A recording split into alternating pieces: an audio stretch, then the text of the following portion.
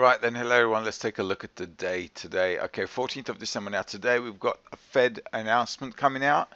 They're going to announce interest rates, and a possible expectation is that the Fed will increase the interest rate. So that gives us a really good opportunity to see what we can do in the market. Now this is the dollar Canadian. As you can see, we have a nice support that's kind of happening around here. Let me just get rid of this and this. Now, as you know, let's do this.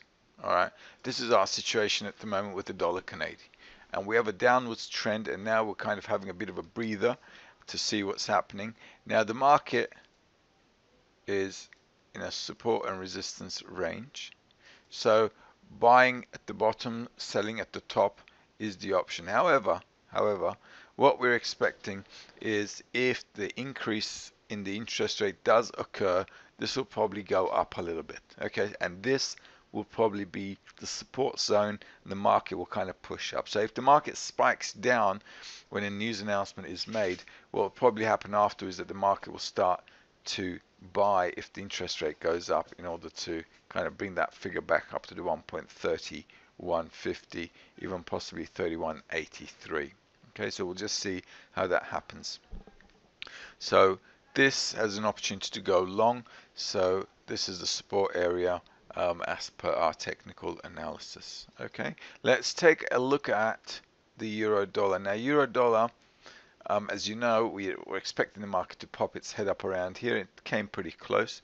What we'll need to do is obviously wait and see what will happen in the news. As you can see, yesterday wasn't really a great day for trading, simply because the market is waiting for that news. So they're thinking, well, why should we risk ourselves? And that's true. Why should they risk themselves? All we have to do now is also wait. But as you can see, we have a nice downtrend, and the market seems to be pushing the euro dollar down. So that's what we have to do. Alright, just wait for the news, see what happens, and according to that, we'll see how things will change. Okay, let's take a look at the dollar franc. Now that's obviously going the opposite direction. As you can see, yesterday I did mention this was the buy zone area here. The market came nicely bouncing off from here, and they're nicely buying it from here, and that's what we were expecting according to technical analysis, because that's what our technical analysis was telling us, and we did exactly that. Okay. Now the market, I reckon, will continue to go up, and if the interest rates are positive as well, this will carry on going up as well, and we'll see the dollar franc going higher. I think that's what's going to happen. On top of that, just be mindful of a spike, because news announcements tend to bring a spike about. Just be mindful of that and see what really happens after the news. You know, waiting for the market to stabilize is definitely a good idea, and trading these news announcements is definitely a good idea. All right, just be mindful though. It can be spiky, so just wait for that spike to kind of calm down, and then go with the main direction of the trend. Pound, there we go. Not really much happening from yesterday onwards. Same kind of zone. What we can do here is kind of, let me get rid of this. Alright, so this is our kind of channel up move direction. Now if the market goes up, it'll need to break this level here. Okay, or this level, let's say, for it to start going up.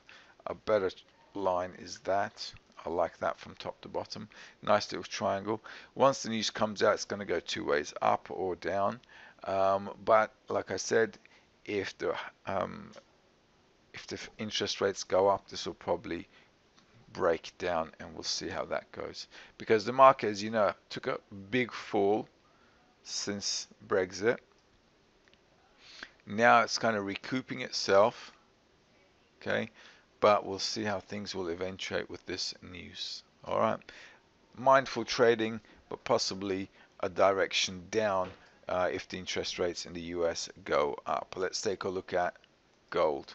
Gold, as you can see, market is in no man's land. It's in the middle of a channel, dangerous place to be. I prefer to do my trading the bottoms and tops of channels. This area is always going to be choppy and dangerous as far as I'm concerned. So what we need to do basically for gold is to wait. Now gold, like the euro dollar, if the dollar gains value, this is obviously going to lose value. So if that moves up and the interest rates goes up as well, this will start to come down. So they'll start to sell the gold off. Gold might come down to back to 1050 region. Where do I know that from, you might say? Let's see. Okay, so gold might come all the way back to 1050, which is there.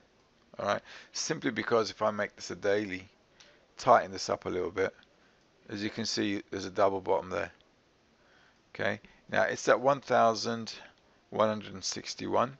It is a big fall down. Okay, I'm not saying it's going to get there, but if it did, we would definitely be buying there. But I reckon over the course of January, I think it has the potential to keep going down. If the euro dollar is continuing with that downwards trend, which I think it will, then what we'll see is the market for the gold price to go down as well. Let's take a look at Brent. Brent, as you can see, same thing. It's just finding support now. From this support, possible up. It's not a bad spot to actually go long, because you can use a tight stop loss around here and you can follow oil up. I think people, due to the oil production cuts, the oil prices will continue to go up and we'll probably see 60 bucks a barrel. Hope that helps. Have a great day trading and good luck with your trading. And just remember, the news is very important. It's a great opportunity, but it also has its risks. So be mindful on your money management. All the best.